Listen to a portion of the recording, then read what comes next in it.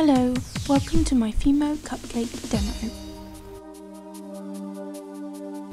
Choose a colour for the base of your cupcake. Start rolling it into a ball.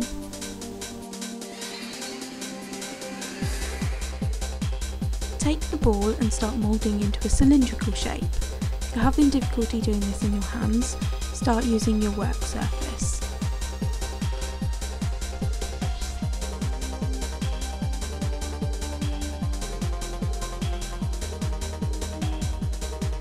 Adjust the shape a little so that it resembles a cupcake base.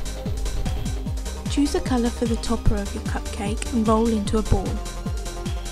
Start moulding this ball into a sausage shape. Use your work surface to roll back and forth.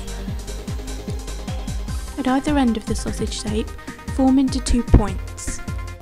Take your moulded shape and start to curl round for the topper of your cupcake. Attach it to your base.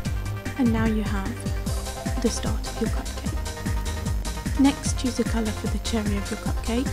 This is completely optional. I have chosen red. Next, you're going to want to find a flat edge. You can use tools that are provided with Fimo. These are plastic tools, or you can use a craft knife. You're just going to need a flat edge so that you can roll around your cupcake in your hand and make indentations to look like a cupcake case. I've decided that I want sprinkles on mine, so I've decided on 3 colours that I'm going to use, a green, an orange and a red for my sprinkles. Roll them individually and attach them to your cupcake. I've speeded this process up because it might take a little while.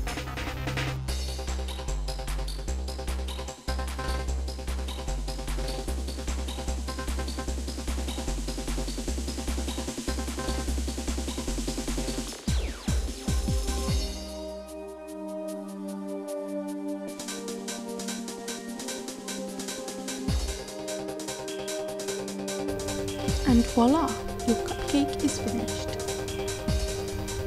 Thanks for watching. Bye.